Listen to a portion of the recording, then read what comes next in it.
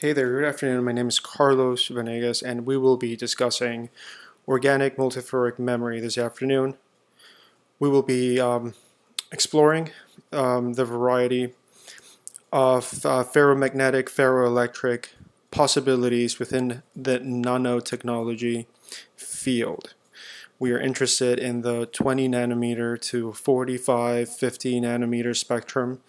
So we are talking about biocompatible, wearable field effect transistors incorporated to this organic multiferroic memory system where you'll be able to write information as well as fetch or read information from at the nanoscale, at the electrochromatic polymer scale. We will be discussing how we can revolutionize this field by treading a different path and analyzing chemicals which are much more suitable for our organisms. And in this way we can actually push forward with wearable memory, wearable organic memory. And I hope you enjoy this lecture.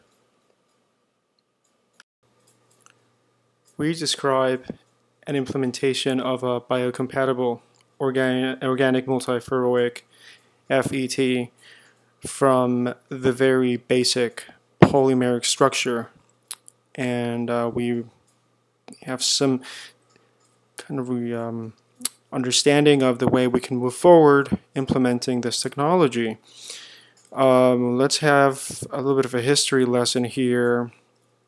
And in 1988 there was very important discoveries made in the field of GMR, MR being the magnetoresistance and GMR being giant magnetoresistance devices. Well, it set the ground for a whole new field in physics. We call this field spintronics. It revolutionized data storage through the development of this hard drives of sorts with immense storage capacities. We're talking about 1.8 zettabytes of data. And that was accomplished not too long ago, 2 years ago, 2012.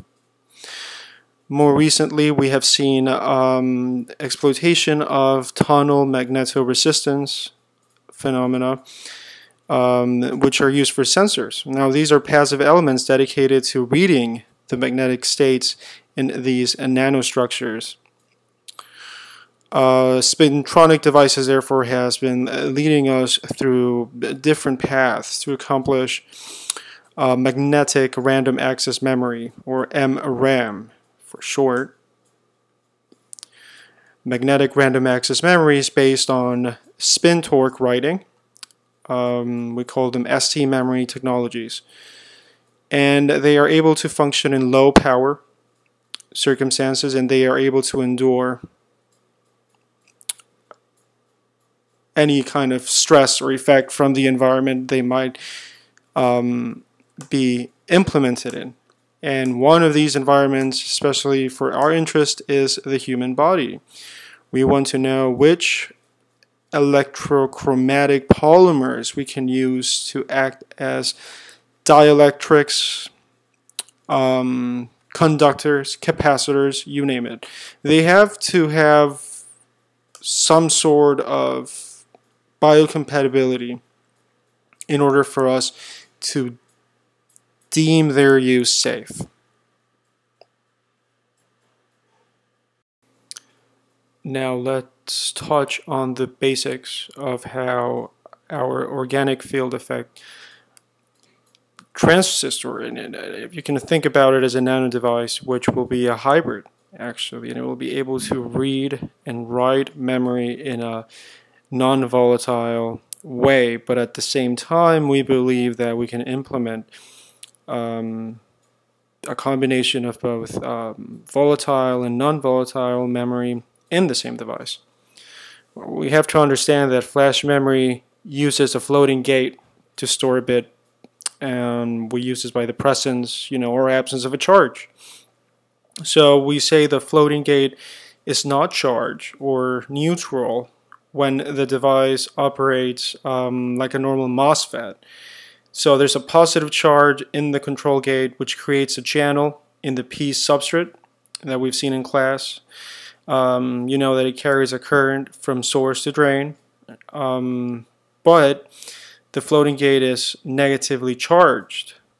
When this happens, it shields the channel region somewhat from the control gate and prevents the formation of a channel between the source and the drain.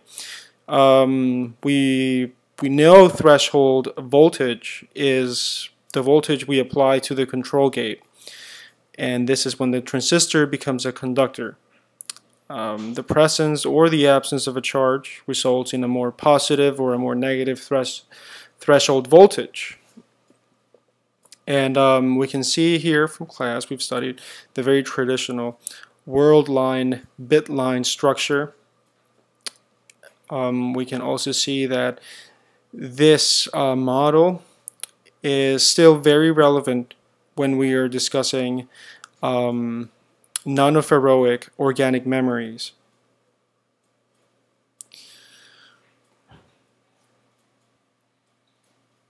Okay, well, moving on from there is what we want to push forward is for an array design, a tessellated circuit design. And one way to move forward is to think of the EEPROM structure, a floating gate transistor which uses a thin layer of gate oxide between the floating gate and the channel region of the substrate. Charging the floating gate can be done by the same method. A 50 microsecond long 20-volt pulse can draw electrons from the channel region through the thin layer of gate oxide into the floating gate. We discharge, in other words, we apply an inverse voltage of 20 volts that moves the charge from the floating gate into the channel region, and we apply this inversion voltage long enough so we can remove electrons from the control gate into the floating gate. But we cannot do that. And now flash memory so easily, flash memory is telling us that a floating gate transistor without a different programming erasure voltage can become quite faulty in nature. So we have to think about the Fowler-Nordheim tunneling of quantum mechanic property structure, where a particle can pass through a classically, meaning no quantum mechanics, forbidden region. We can do this by applying a strong injection field across this oxide gate. And the strength of the field can be achieved by either a thin oxide layer so that the voltage remains slow, contained, or by using oxides grown from polycrystalline silicon or a derivative of polycrystalline silicon. So as we have seen in the first part, spin torque allows building nano devices with a wide range of operations, binary memory, stochastic devices, microwave oscillators, spin wave emitters, amongst others. Now we know spin torque can also be used for microwave detection. Let's go back to 2008, and it's important to mention the work of Professor Chua. In 2008, Hewlett-Packard and Palo Alto claimed to have fabricated a new kind of nano device. Now they call this nano device the memristor. Now the memristor has the following properties. Its current flow is associated with an ion current motion of sorts, and we change its resistance as they move along. So that gives us control, as we haven't seen before. And in 2008, Hewlett-Packard was the first to claim the existence of this memristor, a tunable analog non-volatile resistor. Therefore, the more intense the current that passes through the structure, then the longer it passes at the same time, well, the larger the resistance will be. When we're talking about 30 by 32 nanometers square here, it's very small, very efficient as well. Usually made from pure silicon, and as we see here, it can be etched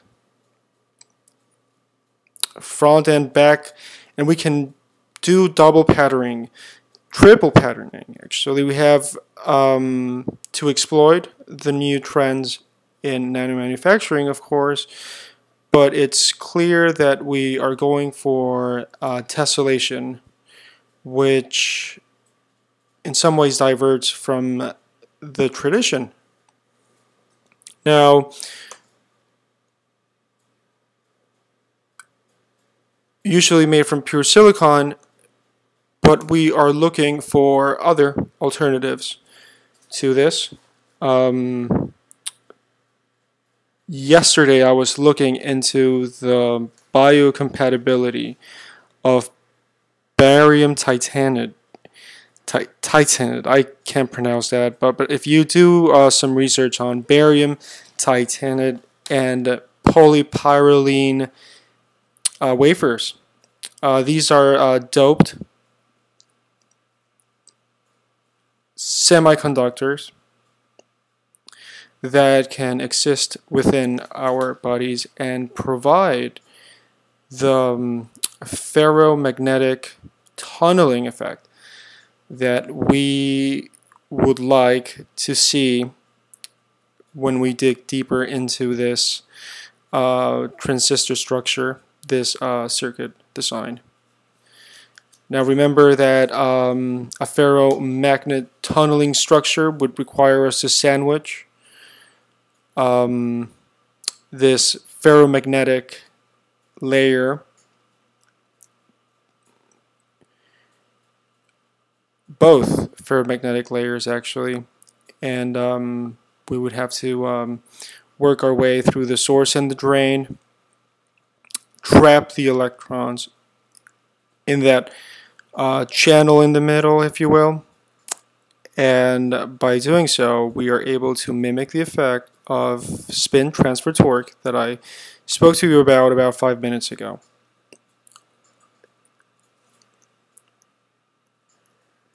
Now it's important to also remember that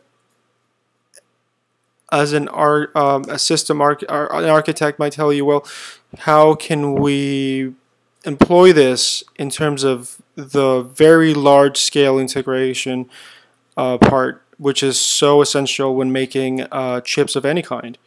And we are familiar with the basic electronic elements, the resistor, the capacitor, the inductor. Now, going back to the 2008 HP discovery of the memristor, which is the discovery of Leon Chua from UC Berkeley, we have to agree that there has to be some kind of symmetry, and well, it has been called the fourth element for many, the fourth fundamental element, and it's very exciting to see what we can do in terms of the VLSI. The memristor is a promising device with the potential of bringing significant changes in the field of micro and nanoelectronic devices. You know, future applications have been predicted to include the non-volatile memories of multi-terabytes. Now this would make computers very efficient, but also can help us emulate